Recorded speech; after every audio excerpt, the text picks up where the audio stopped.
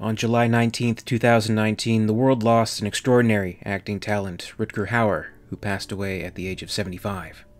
Certainly, he will be remembered best for his role in another Ridley Scott-directed classic, Blade Runner, playing the desperate and murderous replicant Roy Batty. But Hauer was no stranger to the Alien series. In fact, his contribution to it is quite significant. Since the very first official Alien Day in 2016, Audible has been releasing productions taking place in the Alien Extended Universe, with the very first production in this new tradition being the audio drama adaptation of Tim Lebbon's novel Alien Out of the Shadows. This story takes place between the events of Alien and Aliens, seeing the return of the desperate, murderous android Ash, voiced by Rutger Hauer in the Audible production. The general premise of Out of the Shadows is that Ripley wasn't left drifting in space for 57 years by pure chance and bad luck, but it was Ash, whose consciousness was uploaded into the Mother System, surviving along with Ripley in the Narcissus, who altered the escape shuttle's course in search for further xenomorph specimens. The story, no doubt, requires a little bit of suspension of disbelief on the audience's part, though the events of Out of the Shadows wouldn't be anywhere close to the most outrageous, unbelievable story to come from a franchise's extended universe. You can see it as just an excuse to get another story where Ripley has to join another crew and fight more aliens again, and sure, there's truth to that, but the purest kind of truth the story comes to is that of the characters. This was an opportunity to re-examine these characters just a little bit more, and I find there to be a tremendous amount of value in that. Out of the Shadows is about unfinished business, about the figurative ghosts that haunt the survivors of the Nostromo. Ash and Ripley are each put into a position where they're required to evaluate their own purposes in the wake of their encounter with the alien. It has forever changed them. A large part of Ripley's role in Out of the Shadows is the grief and guilt she feels over realizing she's left her daughter, Amanda, behind, breaking the promise she made to arrive home before her 11th birthday. Aside from one scene in Aliens, which wasn't even included in the original theatrical cut of the film, this aspect to her character hadn't really been explored, at least not specifically, though you could argue that the entirety of Aliens at least develops the character from that angle thematically. But to have this whole separate story, where it's really front and center with the character, the sorrow and failure she feels about letting her daughter down, the repeated nightmares she experiences because of it, and her learning that Ash was responsible for this, it all really heightens the drama. And it gives us another glimpse into a great character that we all know and love from the series. But Ripley has always had a fair deal of development over the course of the series, and this is all just a little bit more to chew on, while the biggest treat and surprise of the story, I feel, is what it does with Ash. The main takeaway of Ash from the film Alien is that he's the traitor of the group, working to keep the alien alive the whole time. He is ultimately the personification of the company and its interests, a tool of WEYLAND-YUTANI, a corporate giant that couldn't possibly care about the lives of the Nostromo's crew over the opportunity to bring back a specimen of this rare organism. We learn, however, in Ash's chilling final moments, that he has a personal admiration for the creature. This admiration and obsession is taken to new levels in Out of the Shadows.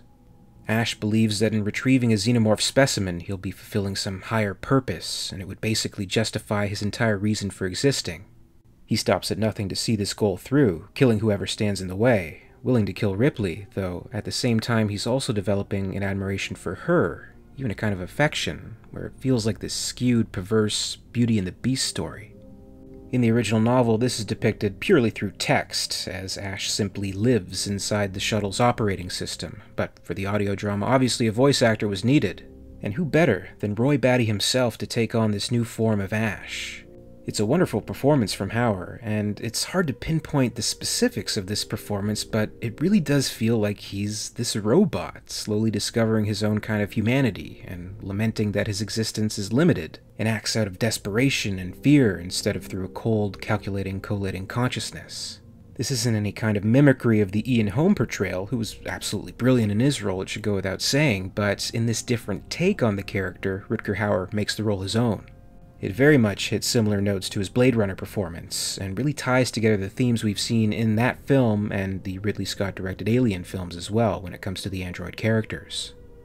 In April of 2016, upon the release of the audio drama, Rutger Hauer spoke to Den of Geek regarding the challenges he faced in taking on the role, and in committing to a purely vocal performance. He had the following to say.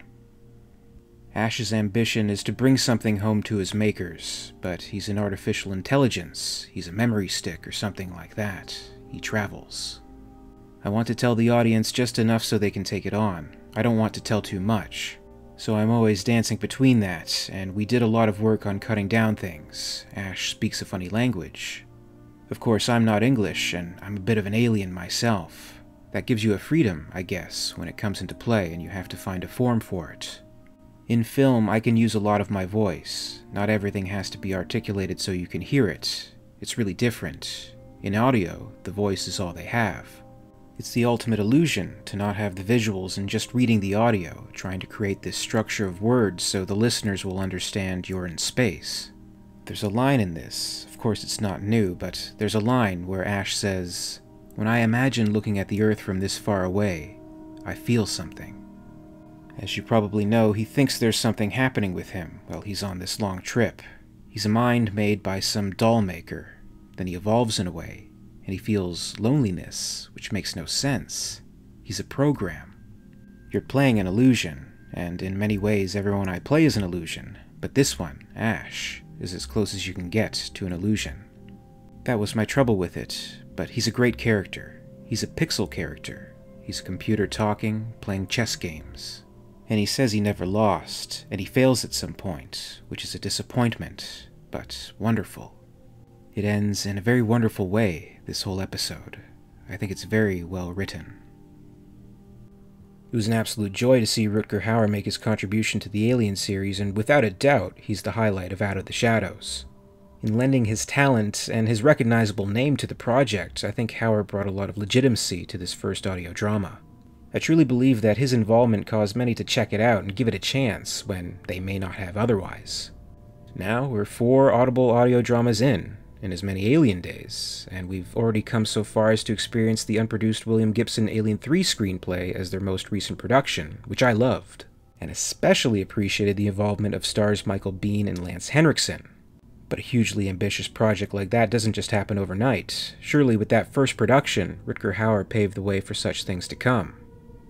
So as we say goodbye to this great actor, I wanted to express my gratitude for the credibility he brought to the extended universe, which is full of great stories told in different ways, and different takes on our beloved characters, such as what Mr. Hauer brought to Ash. As an Alien fan, I'm grateful for that, and in general, as a fan of film, I'm grateful for all the excellent roles he brought to the screen over the years in his career. They will not be lost like tears in rain, but cherished and remembered forever. So today we salute and remember the other Ash, Rutger Hauer. An absolute legend. Rest in peace. Do you have a favorite Rutger Hauer role? Please comment below and share your memories of this great actor. As always, I'd like to thank you very much for watching today. I really appreciate it, and much thanks as well goes to YUTANI executives EmYarUk and Lady Anne, part of the Patreon Hive. And thanks to all members who make this channel possible.